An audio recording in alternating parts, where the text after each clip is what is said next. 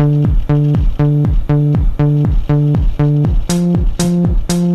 go.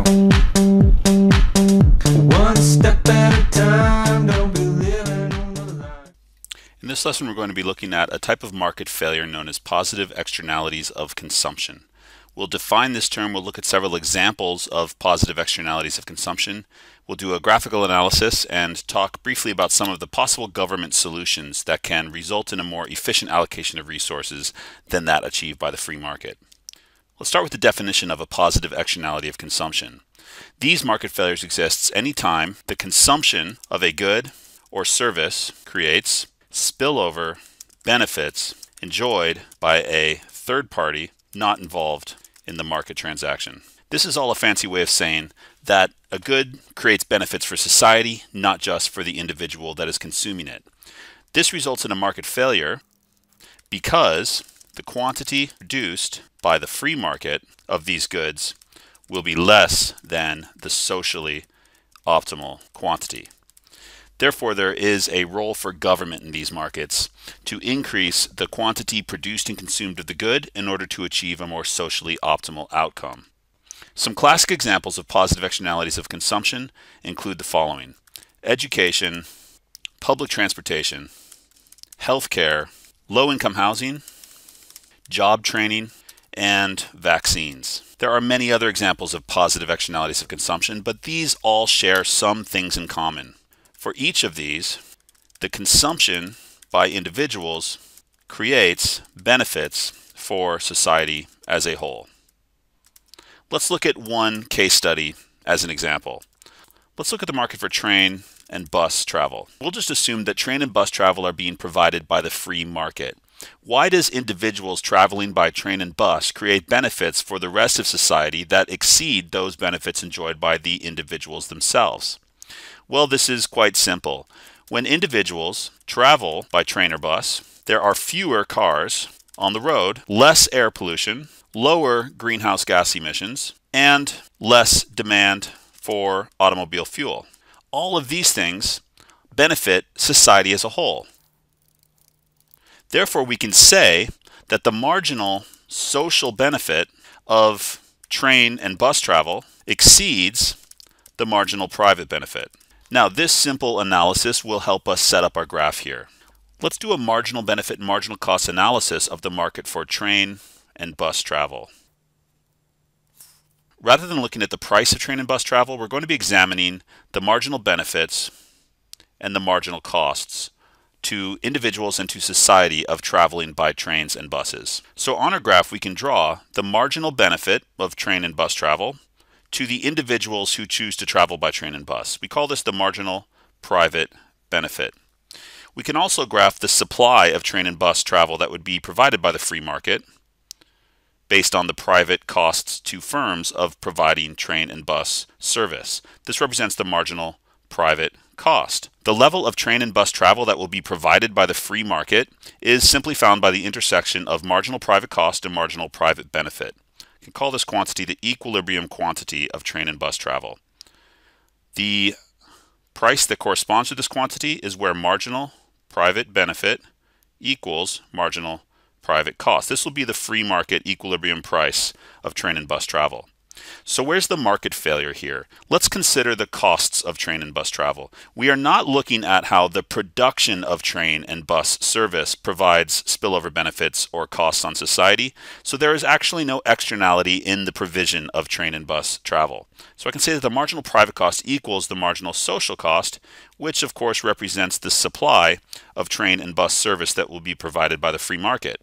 The externality is not in the provision of train and bus travel, rather it is in the consumption of train and bus travel. When individuals choose to take the train or bus, there are fewer cars on the road, there is less air and noise pollution, there is less risk of traffic accidents and waste productivity and time from people sitting in traffic.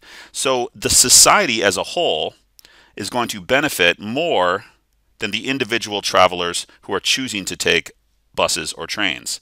The marginal social benefit curve lies beyond the marginal private benefit curve, because for every trip traveled by train or bus, the private benefit, which is represented by our MPB curve, and we could say, for example, that QE trips by train or bus, the private benefit is found by going over to the horizontal axis from our MPB curve. However, the benefit to society as a whole is greater than the private benefit by the vertical distance between the MPB curve, the private benefit curve, and the MSB curve. So at the equilibrium quantity of trips taken by private individuals on trains and buses, there are spillover benefits. There are external benefits represented by the vertical distance between the marginal social benefit and the marginal private benefit curve. So this represents the size of the external benefit to society as a whole. And here we see the market failure.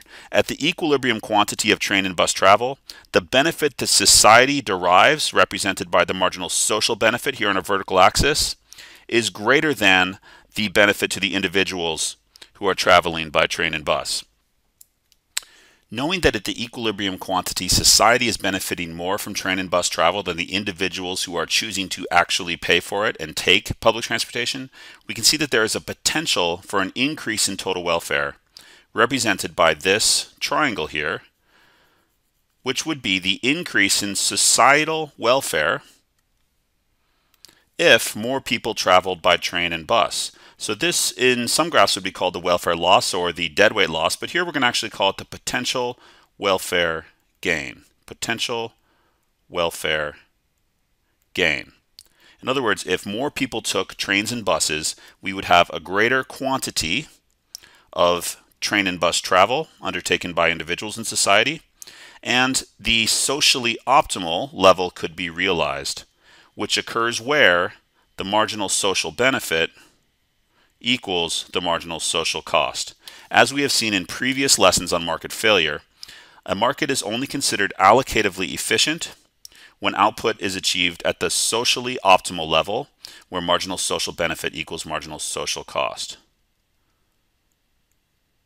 So at this price, which we will call the socially optimal price, MSB equals MSC. Resources are essentially under-allocated towards train and bus travel by the free market. Resources are under-allocated towards train and bus travel. Here we have the graph for a positive externality of consumption. The social benefits, which include the external benefits of less traffic, less pollution, less chance of accidents, less CO2 emissions, these social benefits include not only the private benefits but also the external benefits that society as a whole enjoys from people traveling by train or bus. In the graph, we can see that the marginal social benefit is greater than the marginal private benefit. Therefore, the free market equilibrium quantity is less than the socially optimal quantity. There is a potential welfare gain from more of the good being produced and consumed. The market has failed to achieve a socially optimal quantity of train and bus travel. What can be done to reduce the size of this potential welfare gain? What can government do to increase the number of people who take trains and buses and therefore reduce the number of people driving cars, which creates all sorts of negative externalities that society must bear? Government solutions to positive externalities of consumption take several forms. The most obvious solution that is probably popping into your head right now is subsidies. Subsidies reduce the marginal private cost of a good, thereby increasing its supply, leading to a lower price and an increased quantity demanded. We can show the effect of a subsidy in the market for public transportation in our graph and show how this can reduce the size of the potential welfare gain. A subsidy to the providers of train and bus travel will lower the marginal private costs. So I can shift my MPC curve down. This is the marginal private cost with a subsidy. A lower marginal private cost will lead to a decrease in the equilibrium price of train and bus travel to P1, which moves us along our marginal private benefit curve. We can see that as the supply of train and bus travel increases due to the government subsidy, the quantity demanded increases. So I can call this quantity QS for the quantity with a subsidy. At QS, I can go up to my marginal social cost curve and continue up to my marginal social benefit curve. and I can see that the triangle representing the potential welfare gain is now much smaller. The new potential welfare gain is this blue triangle on the right. The subsidy for public transportation has not entirely eliminated the market failure. However, it has reduced the size of the welfare loss resulting from the underproduction of train and bus travel. So a subsidy is an obvious solution to a positive externality of consumption. There are other ways that government can incentivize the production and consumption of a good as well. Positive advertising could be one. Looking back at our list of examples, we can see that education, public transportation, healthcare, low-income housing, job training, government can promote these things among households and consumers. Stay-in-school campaigns are an example of a positive advertising campaign that is meant to incentivize people to remain in school, obviously, because education provides spillover benefits for society beyond those enjoyed by the person who is actually getting the education. So an example of a positive advertising campaign meant to increase the consumption of a good with positive externalities is a stay-in-school campaign. Any other campaigns the government can initiate in order to encourage public transportation. So ads encouraging the use of public transport. Positive advertising increases the marginal private benefit of a good, therefore increases the demand and reduces the gap between the equilibrium quantity and the socially optimal quantity. A third option for increasing the quantity of a good that creates positive externalities is government provision. Looking back at our list of examples, we can highlight some that government actually do provide in the rich world. Public transportation is not actually provided entirely by government. Usually, people still have to buy tickets to take trains and buses. However, in some rich world countries, healthcare is provided. Education is provided up to a certain level. In many Northern European countries, even a university education is paid for by the government. Many countries, when workers become unemployed, workers can receive job training from the government. So job training is another good that would be underprovided by the free market, but thanks to government provision, it is available at a level that provides benefits for society as a whole. So government often provides goods that are underprovided by the free market, such as healthcare, education, job training. Government can provide these goods so that individuals can consume them and benefit society as a whole. So now we've got a pretty good overview of positive externalities of consumption. We've defined this market failure as a situation in which the consumption of a good creates benefits for not just the consumer, him or herself, but for society as a whole. Because the benefits of these goods are not purely private, rather they are social, these goods tend to be underprovided by the free market. Here we go.